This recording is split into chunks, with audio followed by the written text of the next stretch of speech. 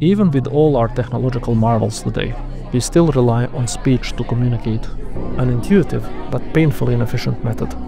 Just a handful of words per second, mere bytes of data, riddled with ambiguity and errors. To compensate, language compresses meaning, streamlining ideas to avoid misinterpretation. But this very limitation makes certain thoughts nearly impossible to express. We do have alternatives. A single image, a short video, conveying more in an instant than words ever could. But what happens when communication transcends speech entirely? At first, it would seem like an upgrade.